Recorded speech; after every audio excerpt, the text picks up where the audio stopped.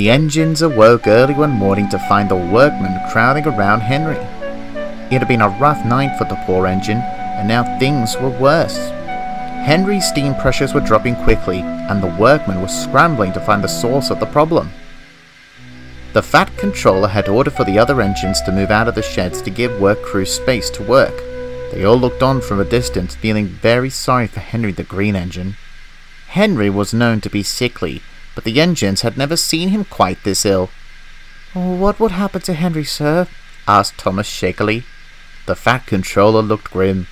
"I don't know, Thomas," said the Fat Controller. "I really don't know. We'll wait and see what the workmen say." In the meantime, the engines started their work for the day, but they were all very distracted thinking about what awful news the workmen might bring. Gordon, however, didn't seem bothered at all. "Henry needs to learn to work through his aches and pains," he fussed at the station that afternoon. "Even if I have a boiler ache, I still pull my train. It's about integrity." This made the other engines very cross. "I'm ashamed of you, Gordon," scowled Edward. "Integrity has nothing to do with it. Health is health, and that's worth more than work." "Do you not get tired of Henry's incessant moaning and groaning?" Gordon asked. "No, but it does break my heart, and I'm worried that Henry's condition doesn't do the same to you, Gordon."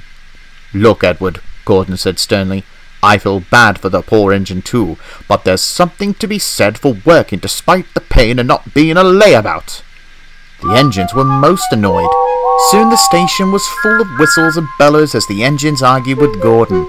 The Fat Controller came out of his office and silenced the engines. "What is all the noise about?" he yelled. The engines all tried to talk at once, but Gordon's loud, pompous voice drowned the others out. "Humph!" fumed Gordon. "No one cares for me when I'm ill, sir. Why should it be any different for Henry?"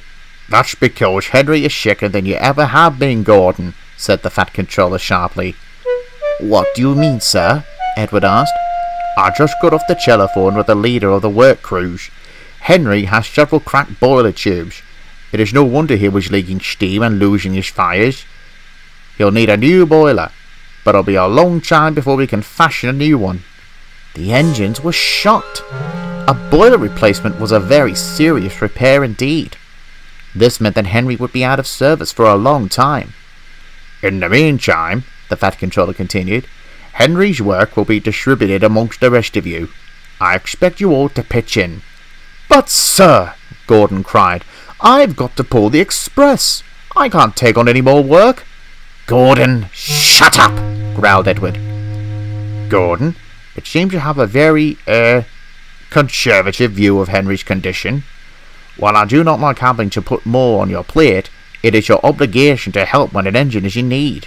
You would not expect others to leave your work by the wayside if you were ill, would you?" Gordon didn't reply. He simply snorted out of the station.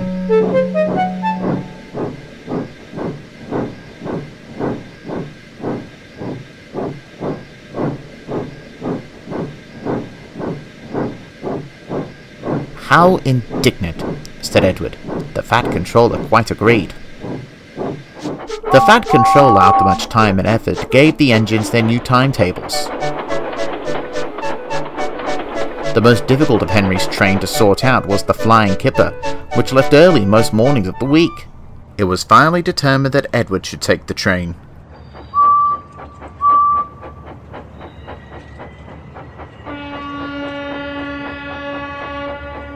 But when Edward arrived the first morning, the Kipper wasn't there. "Where on earth are my trucks?" Edward cried. This happened every morning, and Edward's train was not the only one to disappear. James and Thomas's extra trains were often missing too. The whole situation was very perplexing. As time went on, it became known that another engine had been taking Henry's trains, but no one knew who the engine was. "It's so confusing," said Thomas to the others one night at the sheds. "It's bewildered all of us, including the Fat Controller," agreed Edward. "I just don't get it." "I suppose it's good to have a benefactor, though," James said. "It's lightened the load for all of us."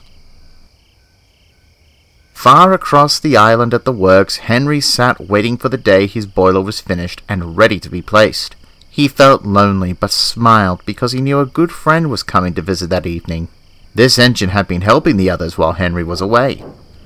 Henry beamed as the Benefactor backed down beside him. "Thank you for helping out the others, Gordon," Henry said warmly. "Of course." "Gordon, why don't you just tell them what you're doing?